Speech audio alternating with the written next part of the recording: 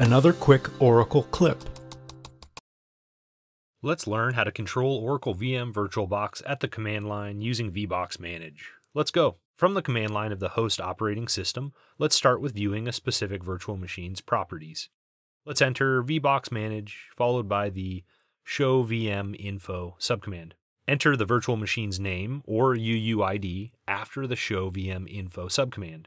This identifies a specific virtual machine as the target of showvminfo command.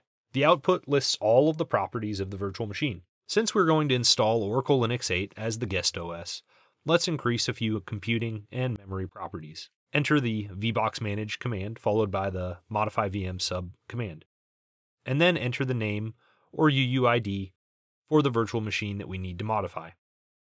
Now let's use some property-specific options to modify CPU, memory, and VRAM. Enter the option CPU, followed by the new value. Next, the memory option, followed by our new value. And finally, the VRAM option, followed by the new value. Hit enter when done.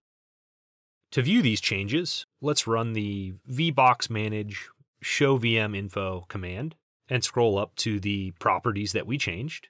We can also toggle to the VirtualBox graphical user interface and look at the virtual machine properties there to check for the modifications. The VBoxManage Modifyvm command will only take effect on registered virtual machines that are not running. Not all virtual machine properties are accessible from the graphical user interface, so learning how to use the VBoxManage Modifyvm command is an important skill.